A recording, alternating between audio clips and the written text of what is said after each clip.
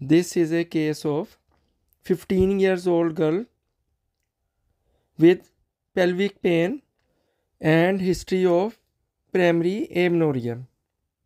Now scan started from right side. Liver is seen, but no kidney seen in renal area.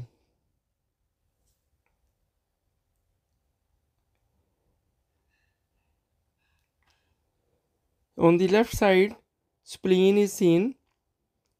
Again, no kidney seen in left renal area.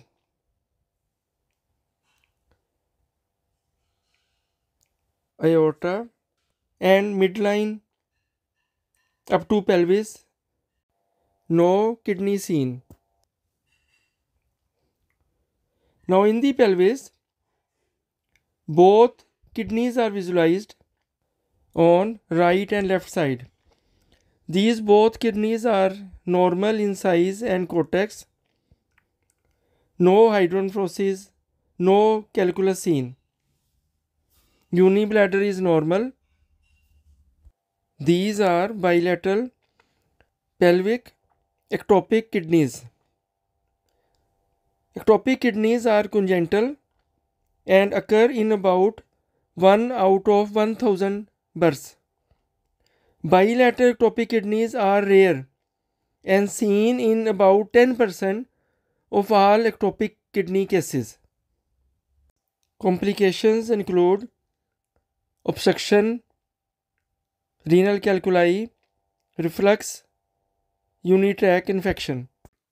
Ectopic kidneys may be associated with anomalies of vertebral column, lower gastrointestinal tract, genital tract, or spinal cord and meninges.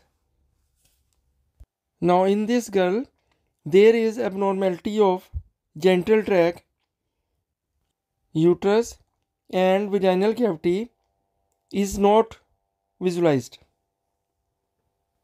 This is very rare condition and 1 in 5000 women is born without a uterus.